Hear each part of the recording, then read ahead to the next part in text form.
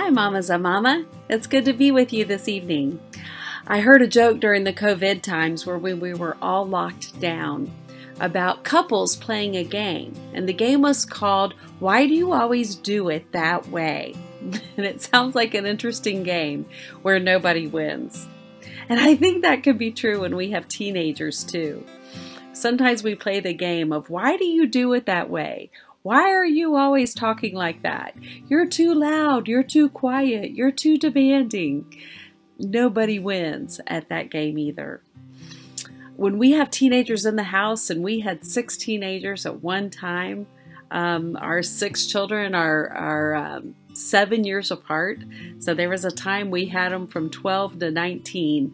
And that was a crazy, crazy time in our house. And for some of them, it felt like we had the terrible twos.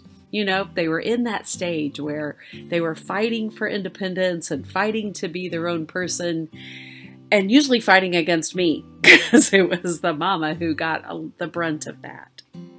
And I found that when I would approach my kids with an attitude of, I have got to fix you, what you're doing is wrong and I've got to fix that, then I would always find myself in a very frustrating position and in trouble.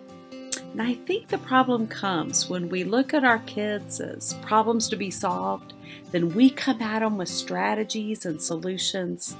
But when we look at our kids, especially those teenagers, made in the image of God, then we come at them with curiosity and wonder. And I wonder what it would be like for us to use our words to move towards our teenagers with curiosity and wonder, instead of an attitude of, I've got to get you fixed before I release you into the world. So how do we do that? How do we move towards our kids with curiosity? One of my favorite verses that I memorized when I was a teenager actually comes from the Holy Scriptures, and it's Ephesians 4:29. And it says this, it says, let no unwholesome word come out of your mouth, but only words that are helpful for building others up according to their needs, that it might benefit those who listen. And this one phrase can change how we interact with our teenagers. And so let's just take a minute and let's break it down phrase by phrase. That first part said, unwholesome talk. Don't let any unwholesome talk out of your mouths. So you as a mama, are you grumbling about your day? Are you complaining about your spouse? Are you gossiping about your sister-in-law? All those things kind of count in the unwholesome category. That place where probably those words shouldn't come out. Probably they're not there to make things better. And we grumble and we complain and we're and our kids have really big ears. And they're watching us and listening to us. And if it's okay for us, then it's okay for them, even when we don't want to hear it from them. What comes out of you? That's always a good question about your own unwholesome talk. The second question that comes out of that verse in Ephesians 4:29 is what I say helpful? You know, you could have a kid who wants to just eat ice cream all day long, and you want to tell her, hey, if you eat ice cream, you're going to get fat. But that's not really dealing with the heart of the issue about why do I have a need to go to ice cream in the first place? What is it inside me that is maybe feeling hungry or lonely or sad, and the ice cream feels like it might fill up a spot? We need to be careful that our words are helpful in the moment.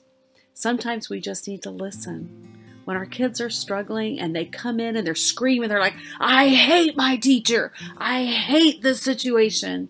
It would be very easy to say, oh no, you can't hate them. You need to be nice and respectful. And we begin to tell them how to act, rather than to take a step back and to say, wow, it sounds like you have a lot of emotion. Can you tell me more about that? That's a way that we use our words to be helpful, to help our own teenager who is that terrible too and trying to deal with all that emotion inside them, Our job is to give them words, to know how to process that emotion, to know what to do with it, even when they're struggling, to not just all over us.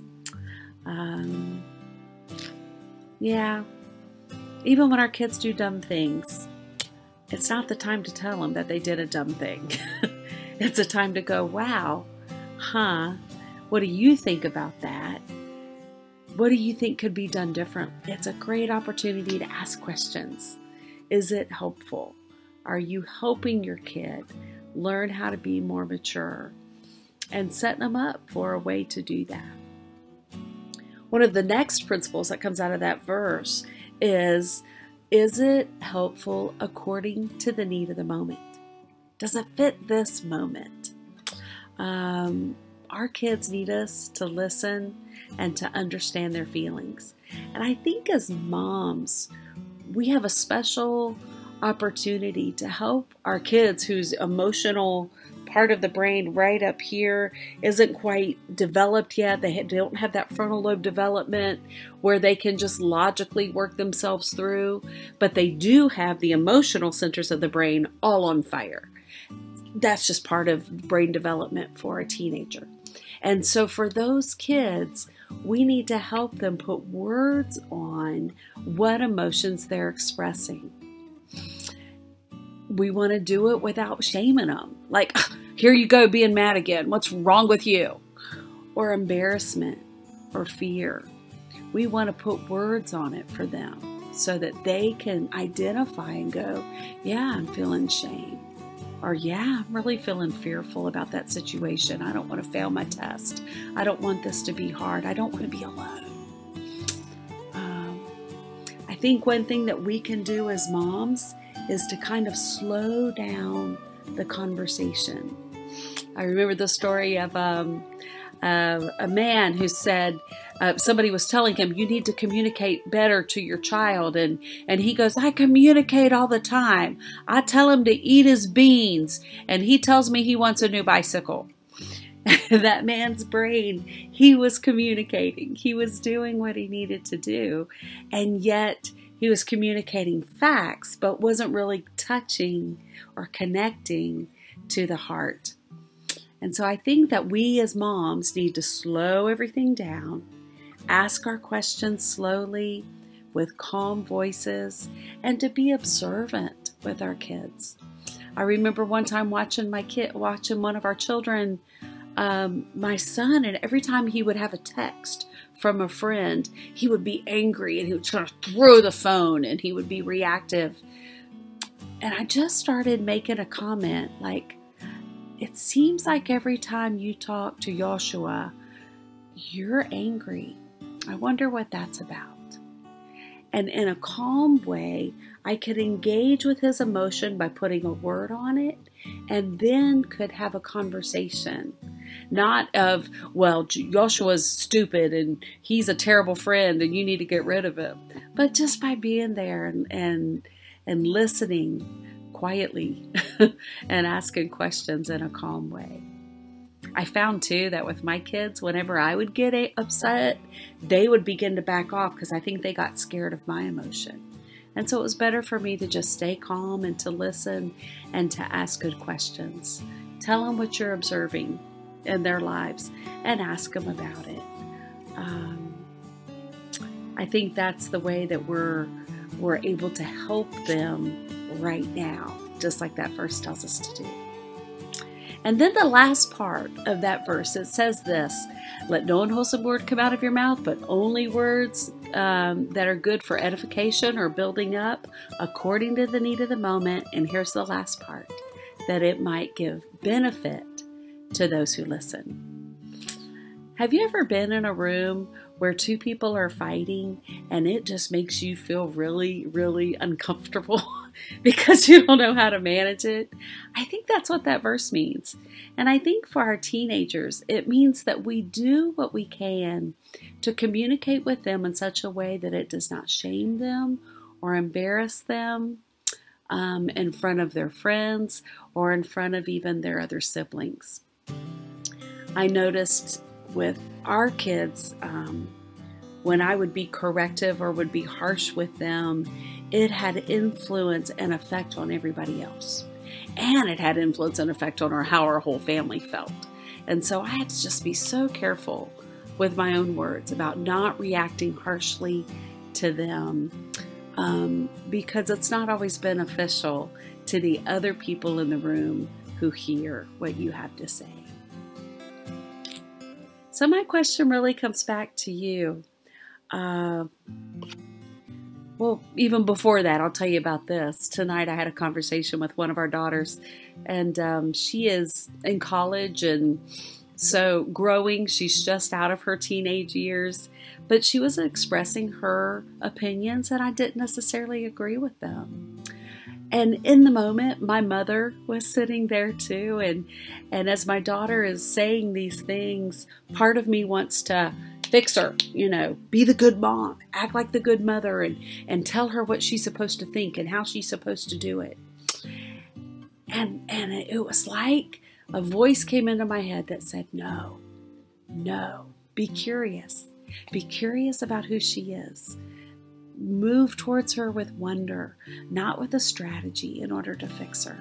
She is an image bearer of God. She is worthy of love and belonging, and she is worthy to be pursued by her mom.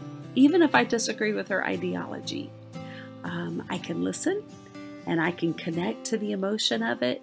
And maybe later we'll have another conversation about the ideology. But in that moment, I need to just be there to listen. And that doesn't always mean that we agree.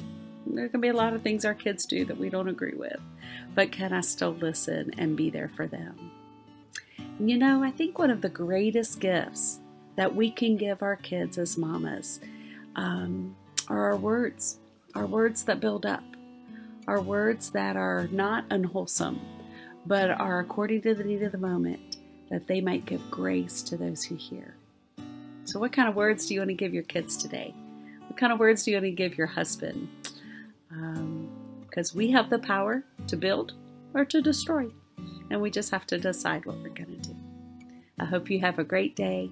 Know that I'm thinking of you and I love you with all my heart, even though I don't live right there right now.